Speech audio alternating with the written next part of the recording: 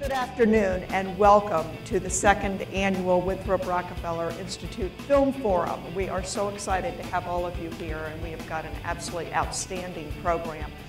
Christy forged ahead and insisted we do it again and do it even better if possible and bigger if possible. I'm glad to feel the really positive energy here and excitement about the whole world of content. It's not them, it's me. I'm not explaining it. What I want is for them to go out having learned about writing. One of my favorite sayings in the entertainment industry is if you're not getting a lot of no's, you're not working hard enough. Persistence is really what's called for. I'm learning so much and it's very beneficial. Thank you for doing this. It's wonderful.